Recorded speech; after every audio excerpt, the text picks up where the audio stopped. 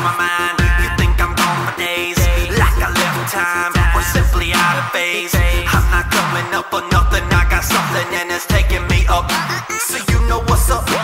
Welcome to the spirit zone, welcome to reality, welcome to the maker and the author of morality. This is my normality, let thy kingdom come. I'm just a superstar, pointing to the sun.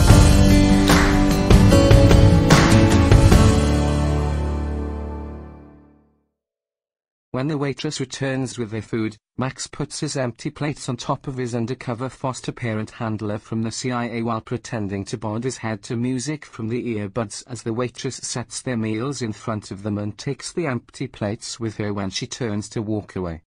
The conversation of the members of the private booster club meeting eventually veered away from a discussion of things to come to an end, while Max is listening and chomping on his food.